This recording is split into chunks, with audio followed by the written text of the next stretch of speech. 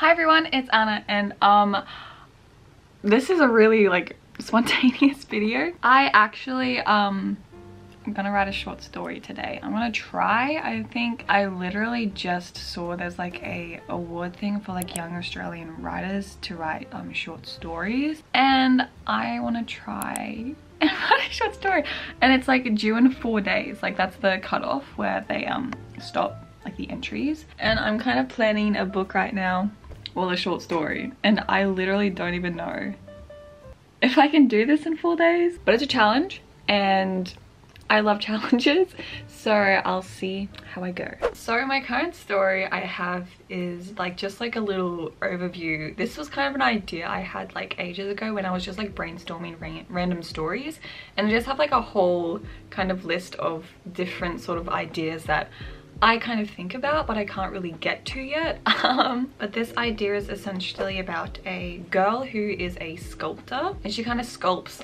people and faces that she sees in her own dreams. And one day she is sculpting and she gets a knock at the door with this person that seems very, very familiar, and it happens to be a literal person that she has sculpted into stone. Dude, I don't even know what the story is, but like I guess that's the idea, and it's kind of like inspired by this image that I kind of found on Pinterest like ages ago. It's a bit blurry, but it still has the idea there. And then I think she ends up like traveling to an actual museum where they have these sculptors, and she's able to actually talk to them or something like that. It kind of gives me Piranesi vibes. If you haven't read this book, read that book. That's the idea. This is update 1. I'm just kind of brainstorming right now and seeing what I can kind of come up with. If this idea doesn't like take off the ground, I'll definitely have to find another one. So yeah. You should hurry home. I left the keys under the front door mat.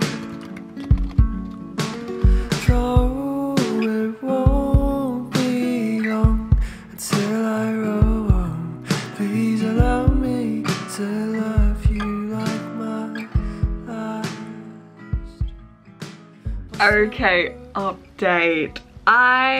It's literally been like 10 minutes later, and I've like done a little research because I knew like maybe this can go into like Greek mythology, since you know, sculpting was a really big part of like, you know, ancient Greece and stuff like that. But look what I found. Oh my gosh, wait, I'll go to the other tab. It's called The Winged Victory of Thrace. Oh my goodness, this is perfect. Look how beautiful this goddess is, and the statue has no head or no arms, and that kind of gave me such a big idea because the girl sculptor, she, like the main character, she maybe instead of drawing different faces, she keeps seeing this one face of a girl, and she just continues like all of her sculptors, even though if she tries she ends up chipping away and finding that it's her face, but she doesn't know whose face it is because she has never seen that person until she knocks at a door, something like that, or she somehow gets told to go to this specific museum. And I just like can picture a huge like sort of transformative scene where she's standing, I'll show you, she like stands at the front of this huge staircase. Like this is what the staircase looks like. Isn't that epic?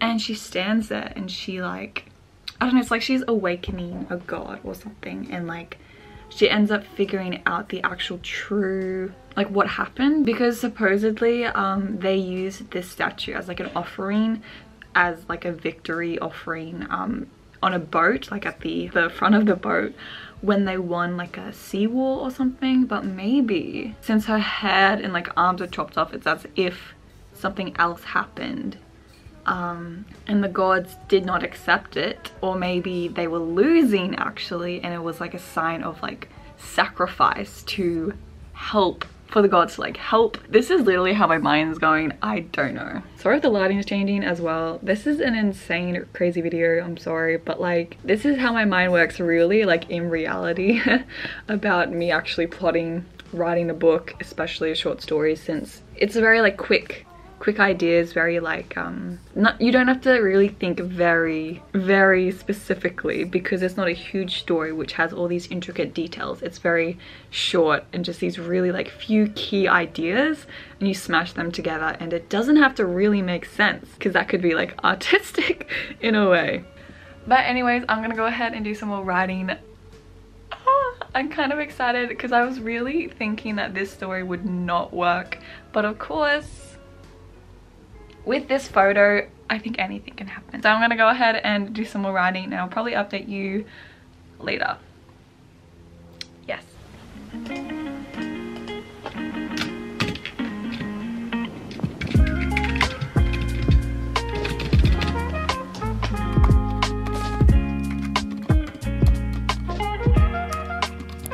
Okay guys, update. It is the next day. I just wanted to say that yesterday my friend actually came over, and I was like explaining the story to her, and she thought it was okay. She definitely kind of brought up some kind of problems with like the linkage of different sorts of elements in this short story, but I have started to actually write it now. I am so excited. This is kind of just like what I have so far. Sorry if it's a bit crooked, but yes, I have like my planning document right here where I just like listed a few of the things that happen in the plot. Then over here I have my actual start of my short story, which I hope is okay. I'm kind of feeling a little bit fishy with like how I'm actually starting this book, because it's like, I don't know, the start is good, very quick and easy, but then it kind of goes to like a history lesson slash like flashback. So I'm not sure if I do want to start like this, but at least it's a start, and so far I think I really like it. Something that I've also been doing is also researching this amazing statue that literally, like, I looked at other statues because I was thinking like maybe I can, you know, look at different sorts of like mythology, different goddesses, but I'm like, no, it has to be this one.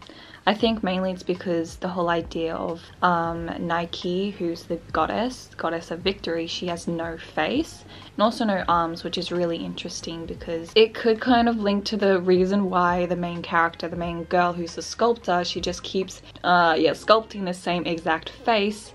And it's almost like, because I don't know, it's hard to explain, but the goddess, since she doesn't have arms, can't really sculpt them. I don't know, it's kind of like a weird idea, and that's why like my friend Amber really brought up some really good points, which I'm still going through, and it is still a little bit of a struggle, but I am excited. Anyways, do you know how many tea? I literally have like 3 half drunken teas at my desk, and it's great, but I literally need to go to uni now, so I'll do a little bit more writing, but I might be a bit busy with school and stuff, but hopefully I can get this done. I think I have like 2 more days. I'm really excited for this, so that's this update. Don't know why you're trying to front, couldn't even say what's up. Yeah, couldn't even say what's up, nice saying I'm the one. Don't you know I got the juice, got the sauce, get from around me, boy, get lost. You look goofy, you're a fraud, don't fuck with lames, swear to God. And before you blew me off, then I glued up and took off. Now you're left in the exhaust, but that's your own damn fault. Should've known you was fucking with a boss. Yeah. Should've known you was fucking with a boss. Yeah. Should've known you was fucking with a fine ass chick, down a hard ass chick. Always on your side like that clip on your hip. If you was blind, I would be your vision. Guess you found out the highway that I'm still the shit. Found out the highway. I guess you found out the highway. Yeah. Found out the highway. I guess you found out the highway. Hi everyone, update. It is the next day, and I actually kind of forgot to vlog. Sorry guys, but I have submitted it already. This is my favorite teacup ever. Like, it is so cute because it can like, yeah, it's cute. I have already submitted my story to the Young Writers Award for like Queensland, which is the state I live in for Australia, because I'm in Australia. I live in Australia. What's really good is that I actually got some feedback from my siblings, and I kind of also talked, again, when I told you about, I talked about the story to my friend Amber, and she was really great. For example, I got some feedback from my sister Jess, and she's been like traveling with her boyfriend Rio.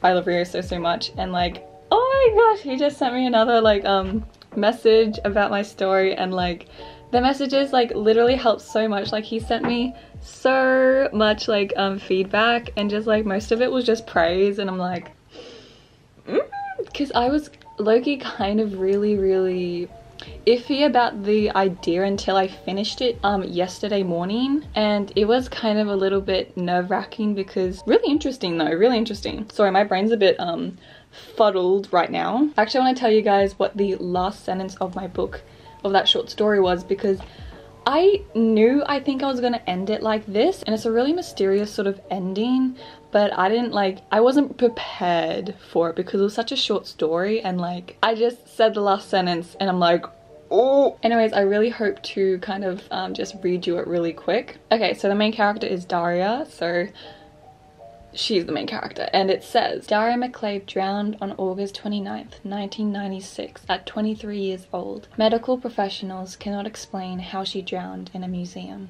nor why her face and arms were gone. Like I found that really like, like girl, and like my siblings were like, yeah, that's really creepy and like mysterious, and I'm like, I thought it would be annoying to end a story like that, like very abruptly and like, oh my gosh, like she died, how original. But like that's the only way I felt like I could actually like finish the book, if you know what I mean. I'm still in my PJs, by the way, which is like so good. Here's Kitty. Say good morning, Kitty. However, yeah, I'm so excited for the story, and that I was able to submit it finally. I just had like so much fun like writing it, and even if it was just like, you know, writing a short story in 3 days, like it is very, I don't know, it's very fun and like thrilling almost, because you're like, damn, I wrote that in like 3 days. Something that I think also was really important was the fact that I needed to actually format the document, and I think it's very important that whenever you're going into like competitions, you make sure you read like the requirements for your actual document, and that can include like, you know, I had to use Times New Roman font, I had to use 12 as the font size, even the margin size, which like I have never really touched before, so like learning how to do that was actually really cool. But anyways, we did it, Kitty, didn't we? Woo! But anyways guys, thank you so much for watching this little mini vlog. I know I only really filmed like twice, but it was so fun just to kind of allow you to come along with me and just like really write a book in 3 days, since I did technically finish it yesterday.